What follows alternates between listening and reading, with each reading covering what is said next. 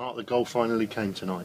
Yeah, it was a massive goal for us. We knew we had to win our home game, especially after the defeat last week, and we need to put things right, and we did that tonight. And fortunately, it dropped for me on the edge of the box, and it was a decent finish. But I mean, first half we weren't at our best. We huffed and we puffed, but we never really got our passing game together. And second half, unfortunately, Chaz got a bit of an injury. We changed our formation a bit, and we played really well, and they had to match us up in the end. So we played very well on a difficult night because they were a hard-working team and made it difficult for us. Must be pleased with the goal. Nice little bit of nifty footwork on the edge of the box to sell your man. Nice goal. Like the box was a bit crowded, so I needed to make a better angle, and fortunately I struck it sweet with my left foot. So I don't score many left-footed goals, but it's always nice when they come.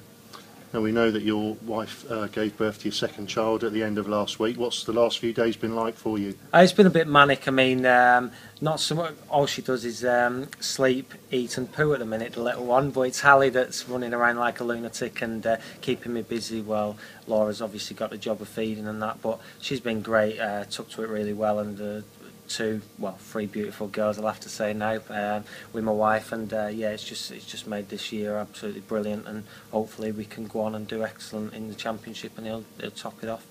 A few sleepless nights since Friday? Yeah, there's been a few sleepless nights. I mean, night before a game I'll always go in the spare room and try and get as much sleep as I can, but from the previous night of a couple of hours sleep to 9-10 hours, it kind of messes with your body clock and you just constantly feel tired, but you just got to grind through that. It's only an excuse when you go out on a football field, tiredness, fatigue. You've just got to get your mind in the right frame and hopefully go out there and produce. And yeah, I mean, at times, my game's not tip-top at the minute.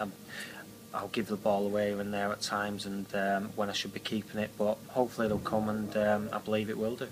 You've obviously, you're used to fatherhood. What's it like second time round?